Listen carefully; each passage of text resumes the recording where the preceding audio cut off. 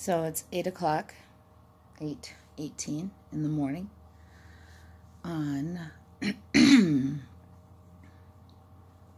day one, official day one. So yesterday was August 1st and the day we moved out of our house, and it took us a while to get everything loaded up yesterday, packing and repacking, and finally got it all to fit, and then had some people come and get the last of like my cleaning stuff and like my fan and just some other odds and ends, and they came and picked it all up. So the house is completely done. We took off, got out of town about noon, and decided that we were going to stay in Fort Collins for the night.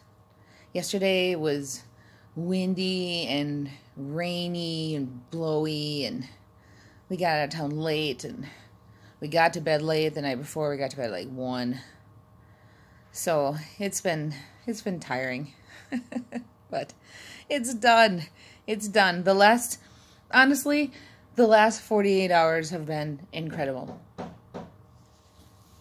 Oh.